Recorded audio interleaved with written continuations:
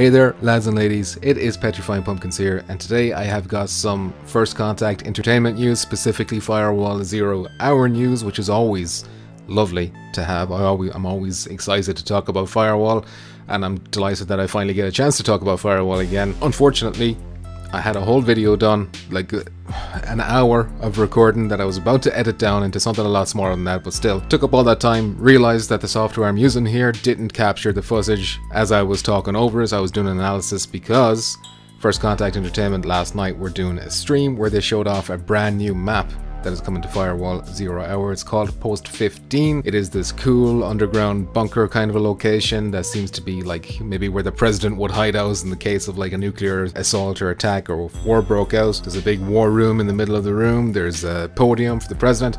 In the video I had done, you could see all these things. I was talking over them and pointing all these things out. Unfortunately, that's gone. That's useless. That's rubbish. So instead of just scrapping it all together, I said I'd just make this quick video here and point out a couple of the things that were worth talking about.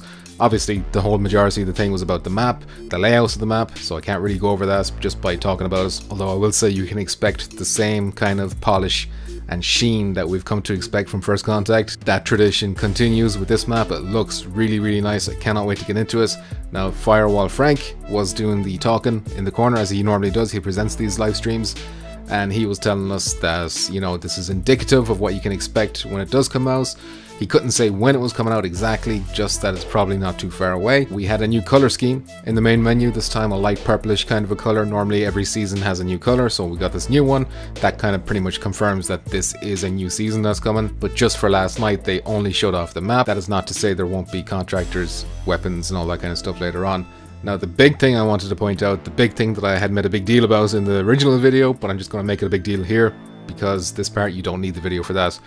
Basically, in a loading screen, Frank was talking about how they're still supporting Firewall even though they got Solaris, so they're juggling these things together, which by the way I'm a huge fan of. I'm delighted to see that they haven't dropped Firewall just because Solaris is out now, and it's really impressive that such a small team like First Contact Entertainment are able to juggle these big virtual reality games and keep both sides happy. But the big thing that Frank was saying is that, and I'll paraphrase what he said here, he said that we have no idea what's coming to Firewall 0 hour and that he'd love to tell us more, but obviously his lips are sealed, his hands are tied. All that usual stuff that we've come to expect from First Contact Entertainment, because of course Firewall is a first party Sony PlayStation game, so they have to be careful with what they're saying. But just the way that Frank said it seemed like this is not just another map or another contractor or another weapon. He put some real emphasis on that it was a big thing coming. If I had to guess, maybe dedicated servers, considering Solaris just came out and they've got the dedicated servers. Maybe they're able to put Firewall onto those servers now that they have them up and running for that. I'm not technical, I do not understand how all that stuff works. I don't even know if that's possible, if you can just like transfer all that stuff over to private or dedicated servers. But I think it's something that we should probably be excited for. It's great to see Firewall is not dead yet. There is still future going into, you know, 2021 on PS5s maybe, you know. And speaking of PS5, maybe that was what he was hinting at. Maybe we're going to be seeing a PlayStation 5 patch to take more advantage of the hardware there. Obviously, it can't be too much more taken advantage so that there won't be any unfair, you know, advantages for PS5 players.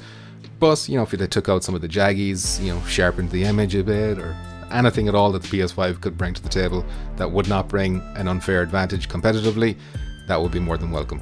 Now, that's not where my money is. My money is probably more on the dedicated server side of things, or maybe new game modes or something like that. But just thought that was worth mentioning. Very quick video. I didn't want to lose everything I'd done, and I still wanted to get this news out there. So that is it. I have to wrap this up right now. Thank you very much for watching, and I'll see you in the next one.